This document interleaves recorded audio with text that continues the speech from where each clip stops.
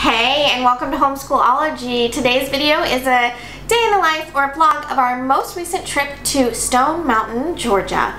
So if you are new here, my name is Nikki. I'm a homeschooling mom of 4, and on this channel I like to talk to you guys about all things secular homeschooling and maybe a little bit about motherhood.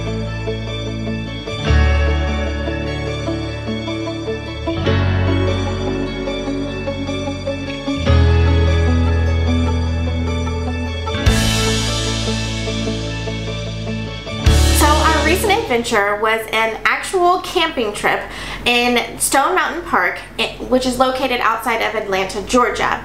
It is not a national or state park. It is a privately owned park, and it has a granite mountain basically in the center of it, and into that mountain has this large carving on it.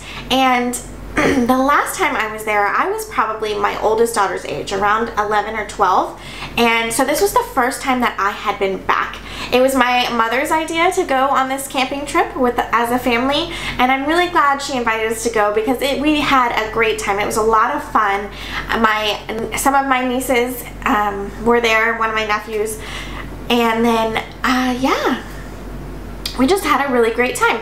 So in this video, I am going to share mostly what we did. We had a little outing, a little learning outing where I made some nature guides for the kiddos, and we kind of went on a nature hike, and we filled out our nature guides and had some discussion about nature, and mostly that's what this video is going to be about. But in general, our camping trip was a lot of fun. We arrived on Thursday and set up camp and got everything ready. Luckily we had power and water. I don't think it would have been as enjoyable without those two things. And there was a house, like a shower house or a bath house, where we could use facilities and take showers and do all those things. So it was not quite roughing it camping, which is my kind of camping. I used to, when I was a little girl, we used to actually go camping up in the mountains in Wyoming, and that was like real camping. Like, we loaded up the mule with all of our supplies, the pack mule with all of our supplies,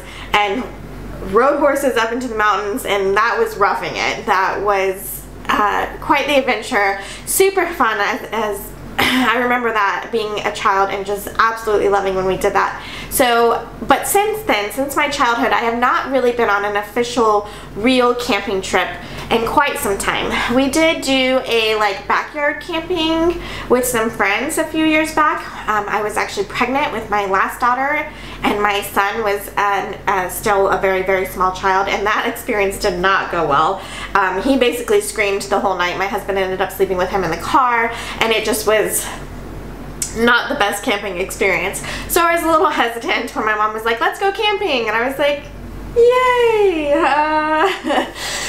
But it actually ended up being tons and tons and tons of fun, and we had a great time. The kids loved every second of it.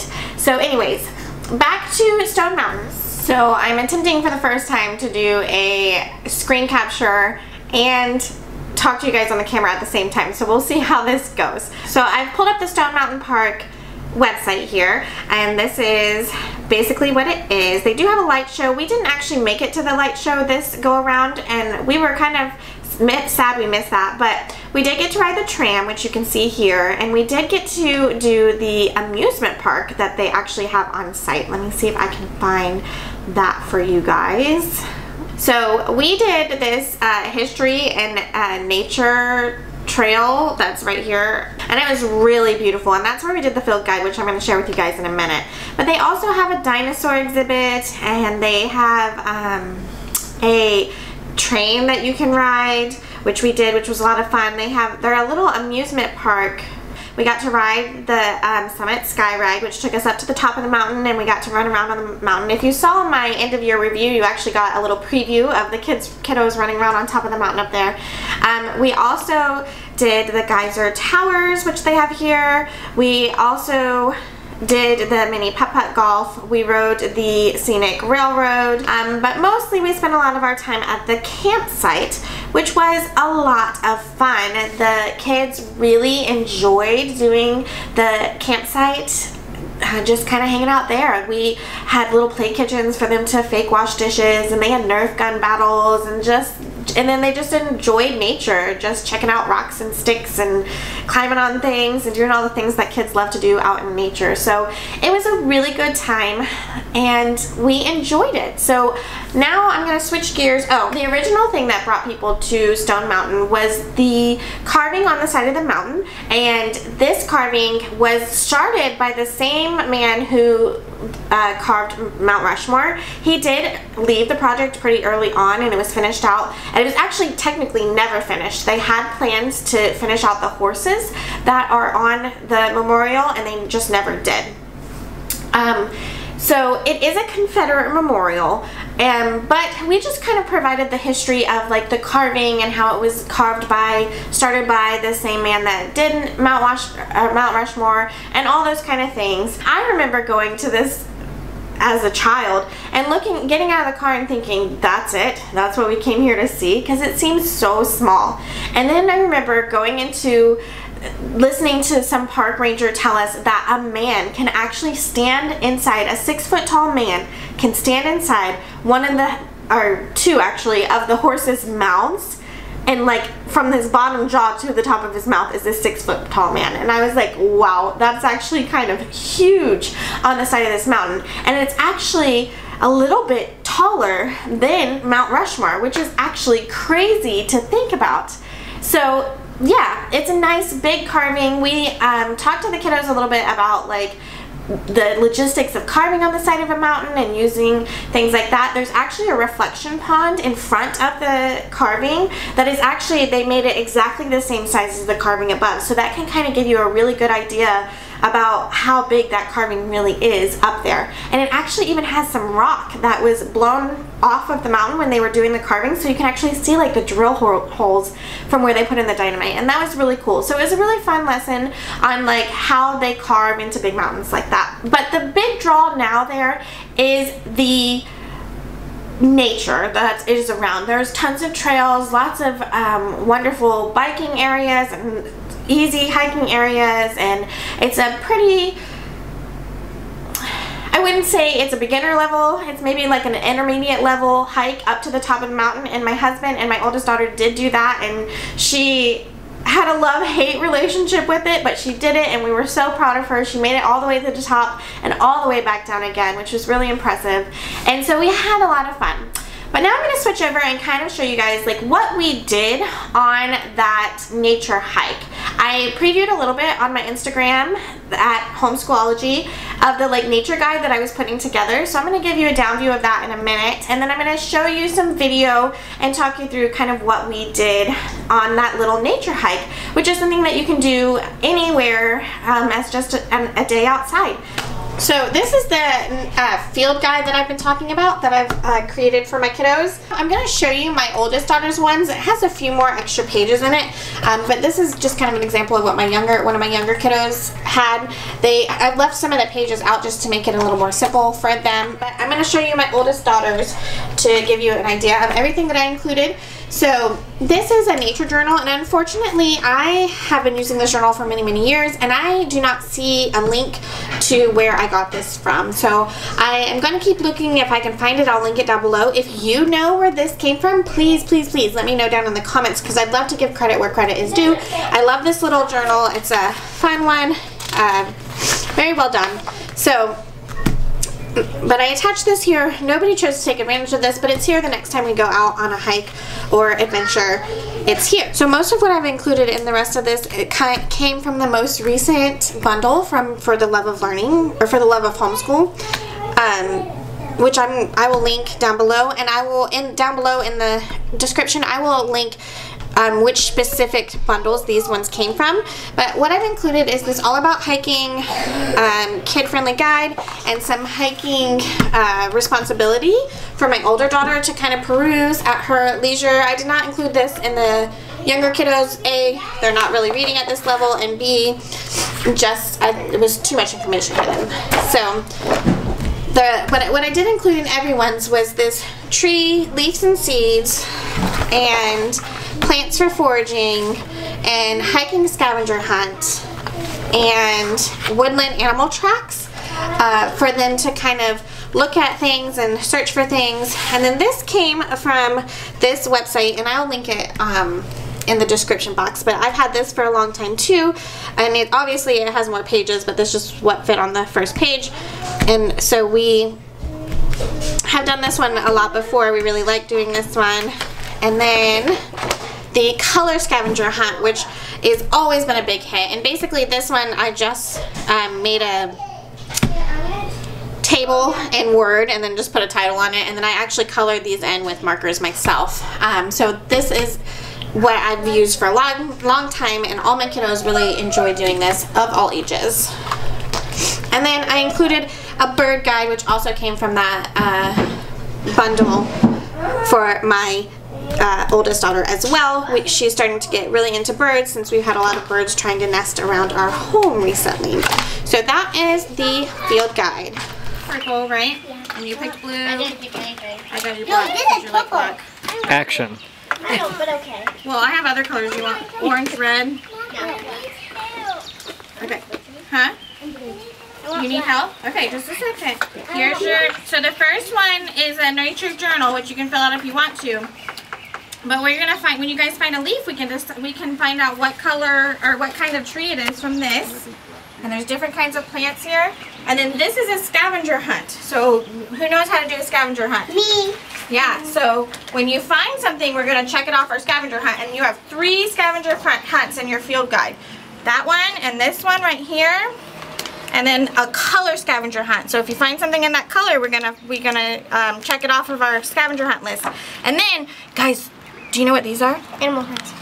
Animal footprints. Animal footprints. So if we see animal footprints, we can use our field guide to find out what kind of animal walked by there. Isn't that cool? Yeah. Okay. I think this one's a bear.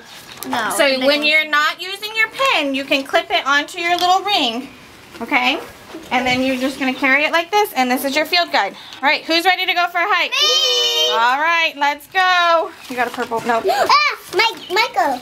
What is that? A mushroom. Is there a mushroom on your... I don't think it's not a morel, no. But I don't know what kind. Okay, can you mark it off on your, where's your field guide? Here, buddy. Wait, where did you find it? The mushroom, right? I know where it is. I see it. You know where it is?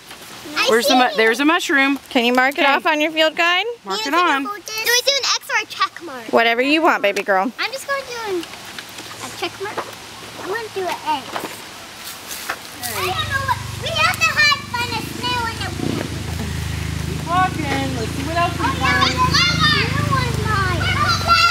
Purple flowers. Mark off your purple. Purple flowers. Oh, the color? That's cute, Nikki. Thanks. Brecken, mark off purple. You found purple. I did it. I got 3. Wait, where's the purple? Look at the purple flower over there. Oh, that's purple. So circle purple. Wait, I want to circle purple. Okay. You know if you put hairspray on flowers or glass? I don't know. I've never heard that one. Go back on. Alright, there you go, buddy. I circled brown because the pine cone was brown. Good job, Charlie. Very smart. Because I saw some pine cones. Yeah, and look, all the leaves are brown. Yep. Some leaves are brown, but some of them are green. I don't know what kind of leaves are. Let's go this way first. I'm looking for trails. Me too. Just find some footprints. Birds. I mean grass. Grass. What else do we see? Birds. We down at the bottom. Ants. Down at the bottom, there's a brown leaf. We know we saw a brown leaf. Oh yeah. We saw an ant. And today you cannot check off clouds because there's no clouds in the sky. I saw an ant. Okay, honey. Check it off. If you saw it, check it off. I saw a chipmunk on there. And you found brown, a bug. brown leaves, and next to it is tree bark. Do you see the bark on the tree? Wait, we just found a bug. You didn't find a bug yet? We'll find one. I found a butterfly. The bee. A bee? Oh, we just saw a bee. Oh yeah. Is bee on your list? That can count as a bug. That's a bug. Green leaves. Mimi, I saw all these. Wow. Did you, Charlie, sand or dirt? Okay, buddy, I got I it. just found something. We found trees. You want me to help We you? found rocks. bubbles. Did we see flowers? We need to, we found flowers. Did we see water? Did we see a tree? Did we see green leaves? Uh-huh. Did you see a bird today? No bird yet? Did you see tree bark? Did you see tree bark? You know what tree bark is? See the trunk of the tree? Look at Mimi. See that big tree right there? The bottom of the tree, the wood is called bark. So we saw tree bark. And did we see brown leaves? Look on the ground. I see lots of brown leaves. What, honey? I am so old. You did. Maybe that was just a... Maybe. Wait, I just kicked the leaf on this.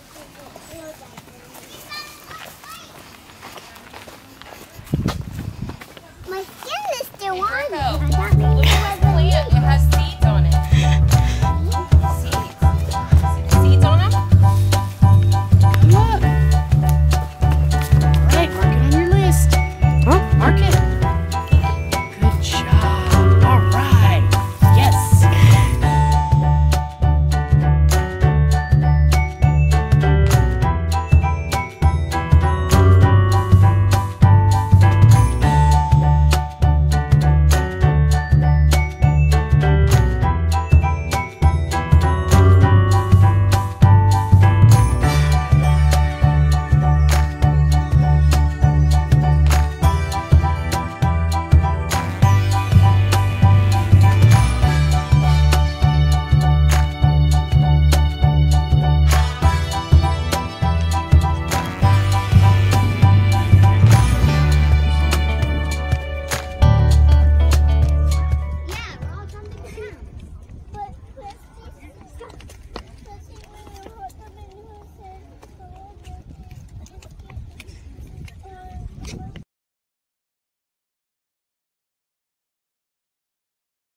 So overall, our trip was really fun. We had a good time. We learned a lot. The kids loved being outside and enjoying. The weather was so great. It was nice and warm during the day and really cool at night, which made sleeping super, well, my sister froze her tush off. But I enjoy sleeping in the cold, so it was wonderful for me. And it was just a great time, a great family adventure, getting outside, being outside, cooking outside, which was its own adventure, and we had a great time. I think that's all I have to share with you guys today. I hope you found that maybe entertaining or interesting. If you have any questions or comments, please make them down below. And while you're down there, I hope you will subscribe to this channel, ring that notification bell, and give this video a thumbs up. And I hope you guys will stick around, and I will talk to you guys again soon. Bye!